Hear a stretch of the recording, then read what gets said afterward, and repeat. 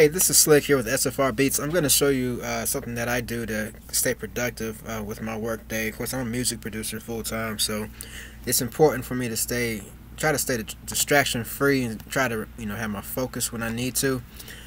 So one of the things that I do is when I open up Studio One, I used to be seeing all these messages and notifications and marketing of upgrades. They got Studio One 5 now, and I would be interested in it, but I wouldn't want my attention focused on that because I'm trying to get some work done.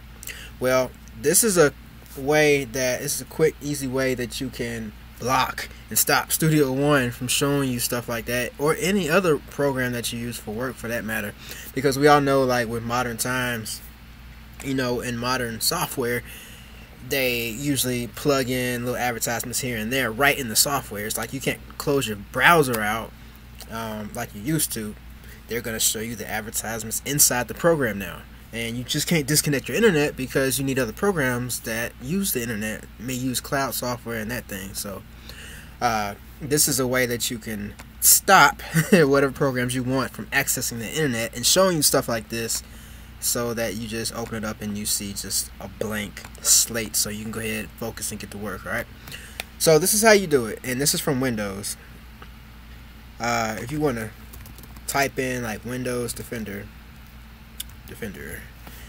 Firewall, alright, you want to click on Firewall and make sure you're clicking on the one that has the advanced settings. I'll show you again.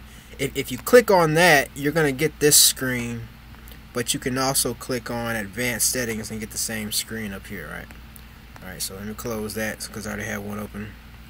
And you're going to see all these wonderful icons and things to click on. Well, you just want to click on Outbound Rules, right? And see, I already have something up. And I guess I'll go over exactly what I'm doing. Actually, what I'm doing is just using what's called a firewall. Firewall sits between you and the internet and can be used to block out unwanted access, right? It's a wall in between you and the internet. Well, we want to block out Studio One for this example, so I have to create a rule, a special rule for that. It's called a rule, right? So if I click on Outbound Rules and I click on New Rule, actually I right click and then click on New Rule, or you can just click on it from under the Actions menu. You want to leave the default selected at program because you want to block out a program, right? And we're going to select, you select the path from here. We'll just see if I have something already up. Let's see, program files. And for me, this is going to be a Presonus program, right? This is a typical directory that program files are stored in. But what you're going to do, you have to block these out by the actual executable file. Now, what's an executable file? The executable file is the program that is the actual file that runs the program, kind of like the brain. Alright, so for this one, it's just studio1.exe.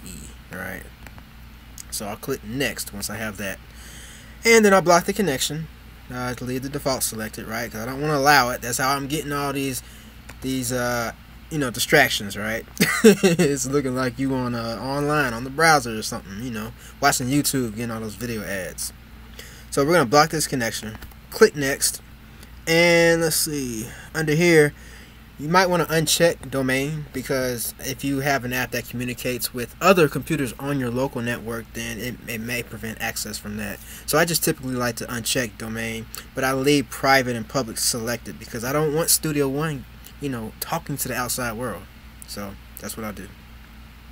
So I hit Next, and then I name this thing, take that Studio One, and then all I do is click Finish. And once I click Finish, I'm not going to do that for this example, but if you click Finish, you'll see it pop up right here at the top, right? And there's your rule. And it'll have, usually it has a little, if I enable the rule, yeah. Usually it has a little, what do you call that little icon? A little cancel icon, little not admitted icon, whatever you want to call it. I can't find the right word for it. But there you go. So once you hit that, and once you create that outbound rule, you will be able to open up Studio One, and you'll get nothing there. Feed not available, which is awesome, because you don't want to be distracted by all that stuff that is non-work related, or you actually may be interested in it but just not at that time, not when you're ready to go in and get to work, right? You'll go to the website yourself if you want updates, right? So that's how that works. So, and just in case, if anytime you want to disable the rule, you just go back to your Windows Defender firewall with advanced security, and you look under here and you'll see right here I can just disable the rule, or I can re-enable it. Okay, so I hope that helps you out there. Again, my name's Slick. I go by Slick SFR Beats. I'm a music producer, so it's important that we share information that's going to help our artists and our community stay more productive while they're working. Alright, so stay productive, do more what you love. Alright, appreciate you.